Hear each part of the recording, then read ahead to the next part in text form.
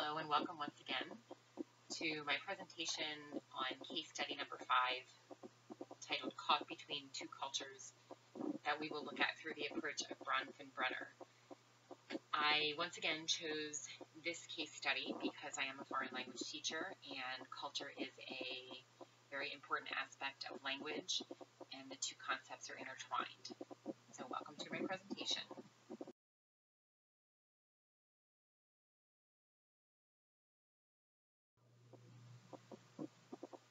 So this case study is written by a man named Steve. He is a black man whose parents are from Trinidad. A little information about Trinidad.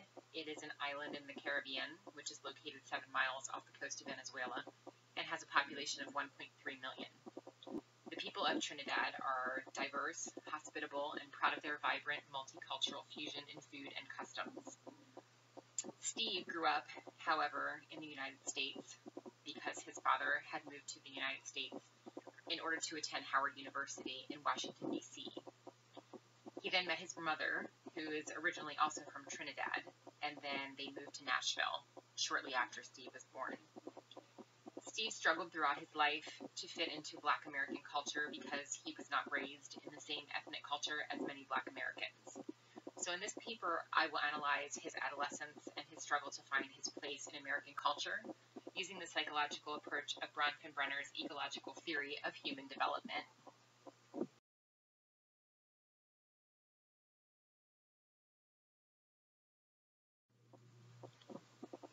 By now, we are all familiar with Bronfenbrenner and his PPCT theory. And so as we go through the paper, we will talk about the elements of his theory, which include process, person, context, and time.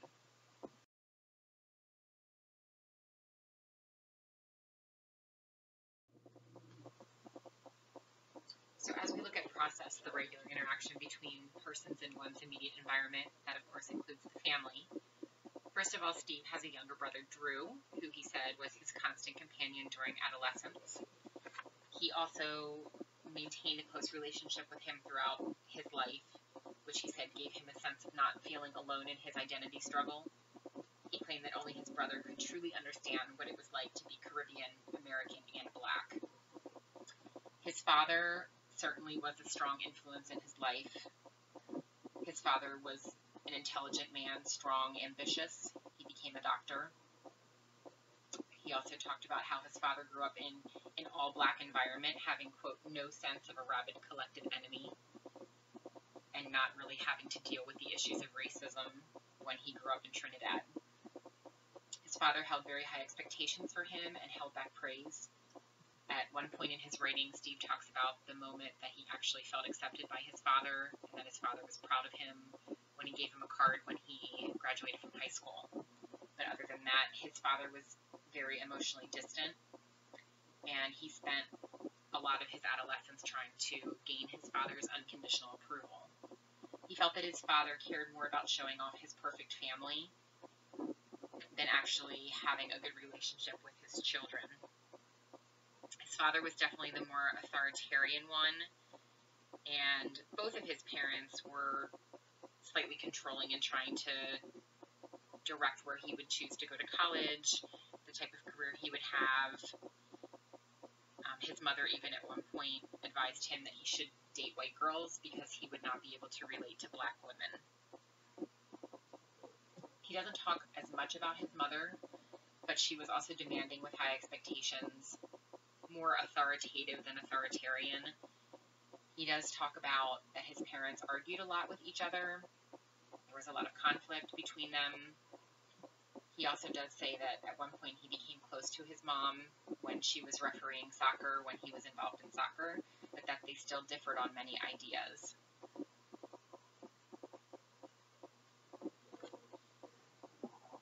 His relationship with his brother Drew was really important, as I mentioned before. So his family support system was not all negative, but he dealt with a lot of repressed emotions.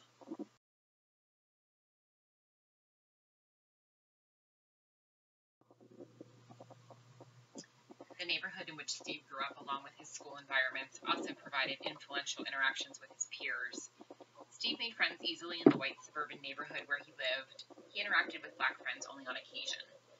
He attended a private middle school where he gravitated towards the nerds because he said he knew he was different from other black children that he met. That is, that he knew that he was from a different culture. At some point during his elementary years, he tried to fit in with the standard black culture by listening to popular music, trying to live up to the stereotypes that black people have rhythm and are good athletes. But he felt intimidated by his black peers because he knew he couldn't live up to their cultural expectations of acceptable behavior, so he ended up avoiding them. Furthermore, he felt that his white peers at the private school that he attended didn't truly see him as black because he was the son of a doctor and he was privileged. Also, his proper English accent, which he had from Trinidad, carried a barrier for forming relationships with black peers. He says that his black peers would often tell him he was trying to be too white and too proper. Steve switched to a magnet school after middle school and vowed to immerse himself in the black culture in order to get in touch with his identity as a black man. He was also very skilled at soccer, having picked that up in Trinidad from the Trinidadian culture, which is very popular there. And so he joined a soccer team and ended up forming a close relationship with his coach, whom he considered his second father. In this relationship, Steve was able to open up about his repressed feelings, which boosted his self-esteem. Additionally, his soccer prowess led to admiration and popularity with peers, which also contributed to a positive sense of self. Eventually, he did feel accepted and respected at his high school and interacted in black and white social circles, although he felt more comfortable in white social groups. He experienced peer pressure because he got good grades and achieved at high levels, and his black peers would accuse him of acting white. But the culture he grew up in stressed academic success, so he didn't allow himself to be negatively persuaded. During high school, he also had a girlfriend, along with a few close friends who were mostly women. He was accepted by his black peers, but maintained a diverse circle of friends, staying closest to women because he found it easier to relate to them. As I mentioned earlier, his mother advised that he should try to find a white American girl to date because he wouldn't relate to American blacks. Steve actually claims that he was afraid of black women because they acted differently than his mother, who was the only black woman who acted in a certain way, and therefore he avoided romantic relationships with black women.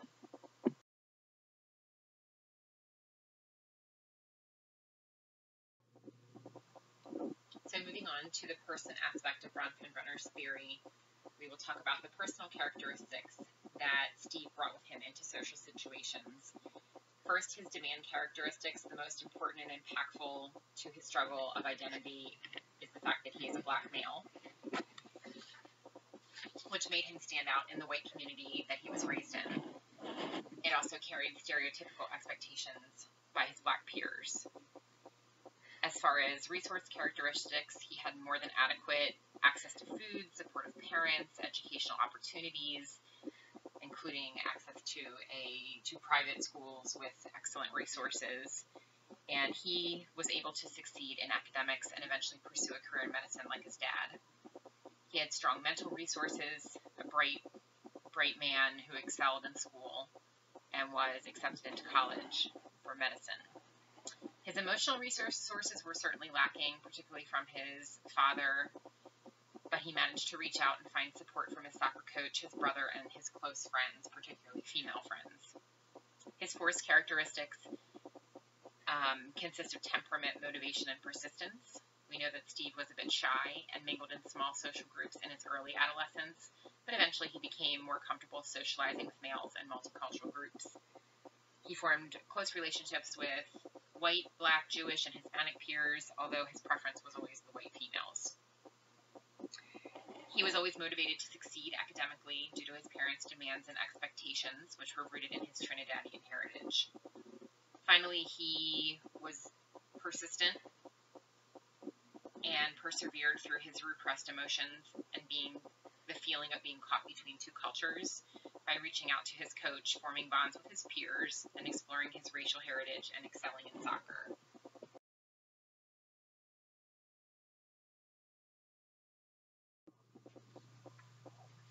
Next, we'll take a look at context, including the microsystem, exosystem, and macrosystem. Steve's microsystem included his home, neighborhood, and school environments. His home environment was stable, but he also experienced conflict as his parents often argued and his father was emotionally unavailable. He did have a close bond with his brother, which was beneficial. His parents did not encourage his development of personal autonomy by trying to control his choices in relationships and academics, but they also didn't outright hinder his autonomy. The school environments he was in offered excellent academic options, opportunities to interact with other privileged students, and eventually with a more diverse peer group. His exosystem involves environmental influences that have an indirect effect on a person. So Steve's exosystem included his parents' cultural and educational experiences, which had an effect on his own expectations and attitudes toward behavior and academics. For example, his father was a highly educated doctor. Steve followed in his footsteps to pursue a career in medicine. His mother's views on race also influenced his relationships. He claims that his parents were culturally naive in the United States because they had not grown up in American society and didn't truly grasp his struggle with ethnic identity. Finally, his affluent neighborhood and early school environment affected his identity because he was mostly surrounded by white people, and his parents didn't make explicit efforts for him to mingle with blacks.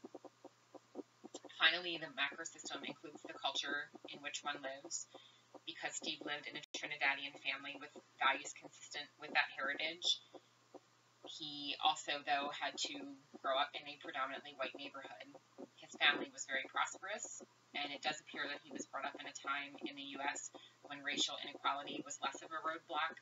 However, he did face racial stereotypes from his black peers that he couldn't live up to. Additionally, he himself bought into the racial stereotypes that many white people hold of American black people. He states, quote, "I really had no clue as to who I was and what it meant to be a black American." He also claims that he felt a, quote, "significant amount of pressure toward assimilation with white people due to the fact that his parents had not fully experienced racism that some black adolescents do in the United States.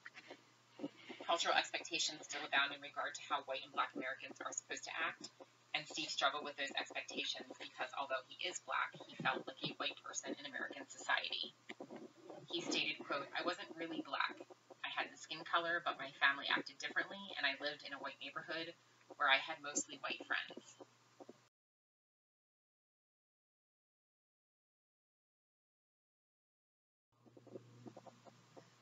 Finally, we'll look at the time aspect of Bronfenbrenner's PPCT theory, micro, meso, and macro time.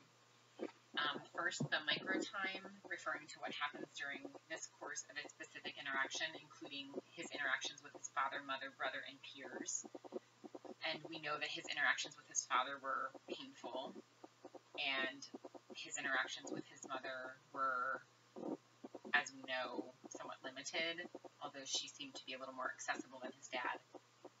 Excellent interactions with his brother and mixed interactions with his peers.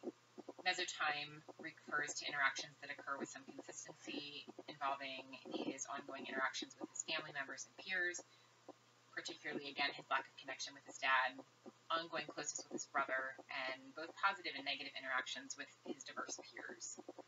He always felt comfortable around white people, but felt difficulty relating to black people. Finally, macro time refers to how developmental processes vary according to historical events in one age or another. There didn't appear to be any major historical events that occurred during Steve's adolescence that played a major role in his development based on the context of the reading, but there were plenty of cultural influences, as we talked about earlier, that shaped his identity in regard to racial stereotypes.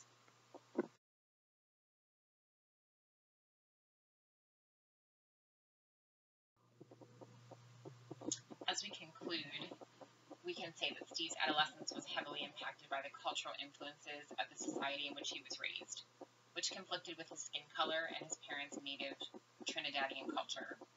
He adopted the social normative influences of his white suburban neighborhood by prescribing to social norms. When he attempted to act more like his black peers that he used as a reference group to learn the acceptable ways to gain praise. At one point he did that, but it kind of failed. Social power was also a factor in Steve's life because he was more likely to observe and imitate the behavior of those who control his resources, such as his parents and close friends. He did not conform to the stereotypes of his black peers and fulfilled his need to belong by finding ways to connect with diverse friends. Additionally, Steve's parents were strict and limited some of his ability to make his own decisions, but research does show that adolescents with strict but responsive parents end up developing healthier peer relationships, as he did. Because Steve's parents weren't really conscious about the stereotype threat that exists for Black American males, Steve didn't underachieve or allow negative stereotypes to affect his behavior.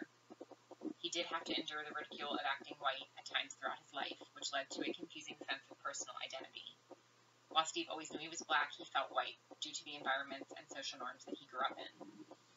After reading this case study, I can name 3 of the main issues within Bronfenbrenner's PPCT theory that most affected him. That would include the proximal processes of interacting with those in his microsystem, his access to material resources, and the cultural influences of the environment in which he was raised. I wonder if Steve had been raised in Trinidad like his parents, he probably wouldn't have experienced the type of racial identity crisis that he did here in the United States. He was forced to deal with his skin color and racial stereotypes after being raised and educated in the affluent white region. He struggled to reconcile that being Black did not mean that he belonged to a geographic culture of Black Americans. Furthermore, because he was raised by affluent, successful, and demanding parents who held high expectations for him, it was an advantage but also a disadvantage when he tried to relate to his Black peers who often grew up in poverty and without strong parental influences. Finally, the cultural influences of the white and Black cultures in his secondary school played a major role in his struggle to be accepted by peers, but ultimately his forced characteristics contributed to his ability to form healthy relationships with others and become more confident in his identity. This case study furthers the discussion regarding race, culture, and ethnicity, and the role of proximal processes in adolescent identity development. And just as an anecdotal ending, I used to work in an urban school setting where 90% of our student body was Hispanic, and I quickly learned that just because someone is Hispanic doesn't mean that they have the same culture.